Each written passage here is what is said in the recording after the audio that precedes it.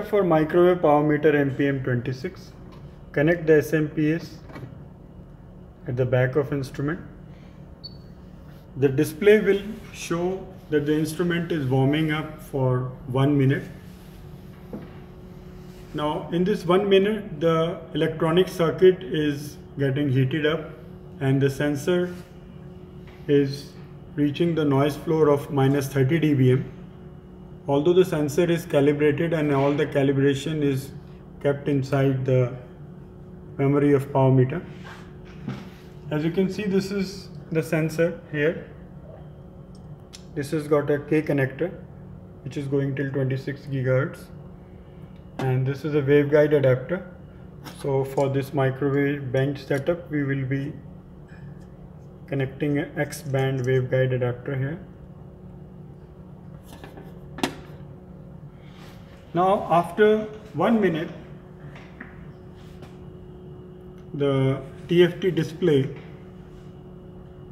lights up and it shows the power meter reading as low because it is not receiving any power from anywhere. So it is measuring a noise floor of -30 dBm, which is shown as low. In bands you can see it is showing X band, which is going from 8.2 to 12.4 GHz, which is the measurement range in our waveguide setup. Then KU band, K band, starting from L. Here basically when it displays L, it is actually going from DC to around 2 GHz, though L is 1 to 2 GHz. This is for the convenience. S, C and X. So as you can see, it is not giving any power right now. So with this setup, as you can see, we have disconnected the pin modulator here because we will be doing the CW measurement, as this power meter is a continuous wave power meter. So we will connect the sensor here. Make sure to tighten all the screws properly and to terminate the unterminated port. And as you can see, it is giving a power of around plus 5.8 dBm. This fluctuation of power will be reduced once we tighten all the screws.